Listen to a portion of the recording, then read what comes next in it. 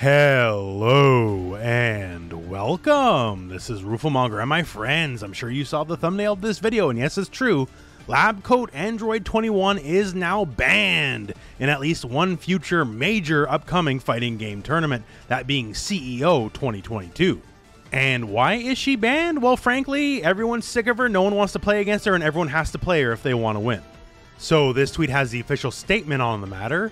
After a formal review with the CEO board of directors, Jebailey, and the entire Dragon Ball FighterZ community, we have decided to ban Lab Coat 21 from CEO 2022's tournament play. As of today, all of our tournament rules have been updated here, and the link's there, and yeah, that's about the long and short of it.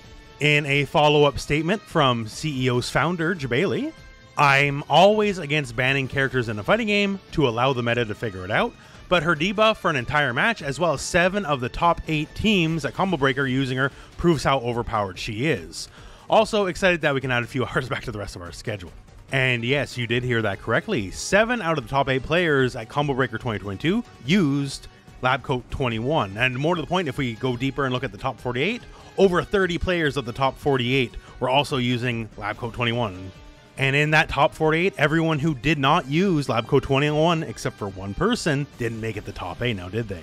Now, it's besides the point to talk about her overall character strength. We all know she's an absolutely ridiculous character, but the fact in the modern era of fighting games, a character is being banned for, things related outside of like bugs or glitches or whatever, just for the raw power, that's pretty crazy. Like even MKX days, like Tanya, who is debatably more insane than Lab Coat 21 is, right? She wasn't even banned. Now, as you may recall, Bandai Namco Esports did put out that there will be at least one more patch for Dragon Ball FighterZ. Specifically, the main thrust of the patch is ostensibly just a nerf Lab Coat 21, right? So that is coming sometime in the nebulous future, of which, we have no dates at all. Certainly wasn't there for Combo Breaker. That was plain as day to see. Probably won't be there for CEO. Hopefully is there for Evo. At this rate, if the patch is not live for Evo, and now with this precedent set at CEO, then it is very likely that Lab Coat 21 will be banned at Evo. So where's that patch, basically?